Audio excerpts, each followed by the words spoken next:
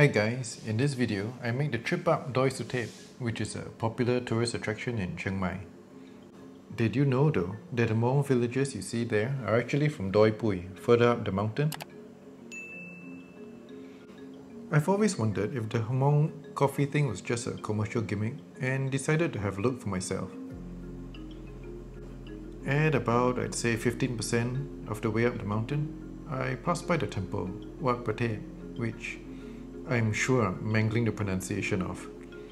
Seems to be a very popular spot for locals and a small community has sprouted up around it.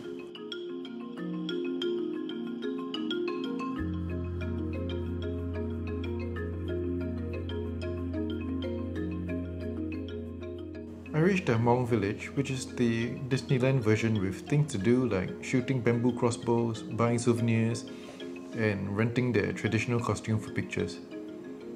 The tout was really insistent that I stop there, but I was having none of it. He said that the path was dangerous, but I figured there's still road, yeah? I can do that, single lane or no. And then suddenly there wasn't. I passed a sign that said under construction and I thought, guess now we'll have road again. But no, the dirt tracks just only got bumpier and bumpier.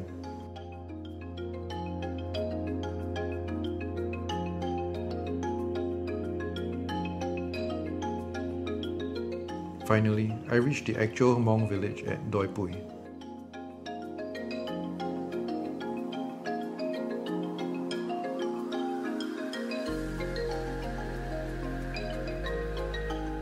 First thing I had to do, of course, was to sample their famed coffee.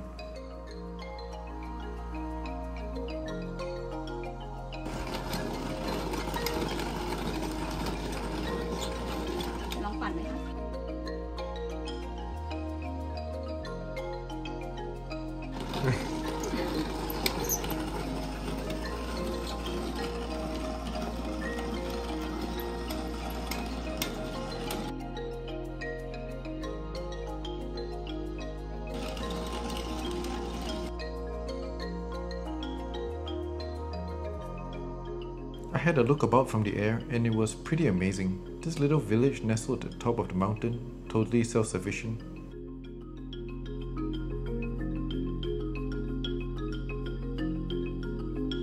They were nice enough to let me walk about to have a look at how they were preparing the coffee beans.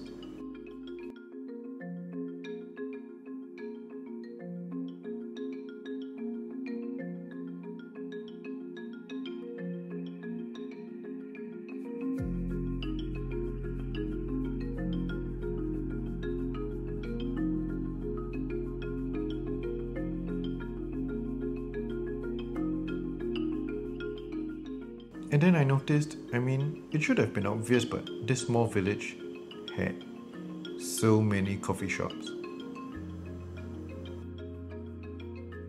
Even this one that was built like a tree house that was unfortunately closed.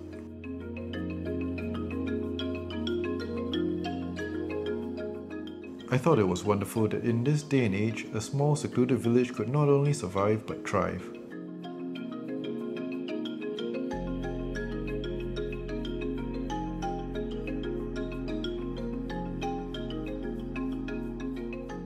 They didn't have much access to electricity, so every house had a stock of firewood.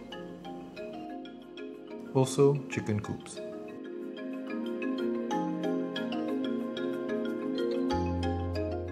And the village petrol station was literally 2 oil barrels. And it actually seemed that they were still wearing their traditional costumes as well. And it was all actually hand-sewn. This rice mill was actually being used and is not just for display purposes. I guess this is what village life is like, with the children playing about the whole day while the adults were busy walking the tourist attraction version downhill.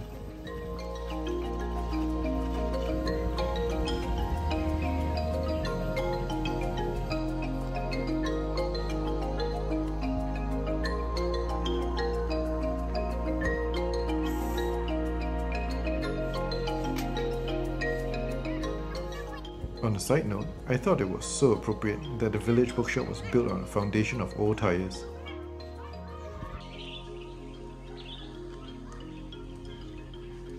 For a moment, I thought about how peaceful and idyllic it would be to spend my life living away up in the mountains.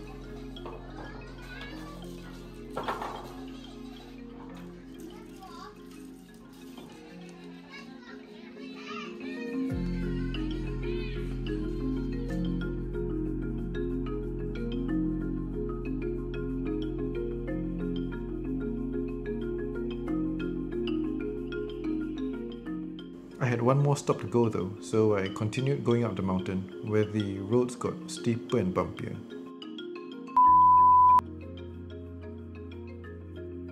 And so I reached the strawberry and coffee fields at the top of the mountain.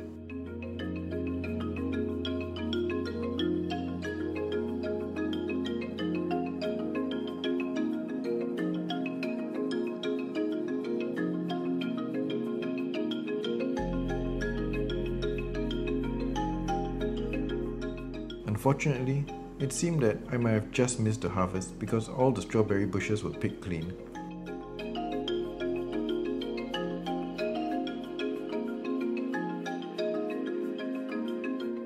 There was just this one last sad berry left among the whole field.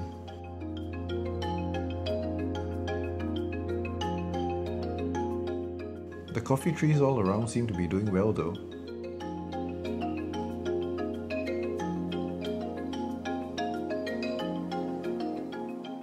Of course, I had to have another freshly brewed coffee. Doesn't get more farm to table than this. We were literally at the coffee plantation.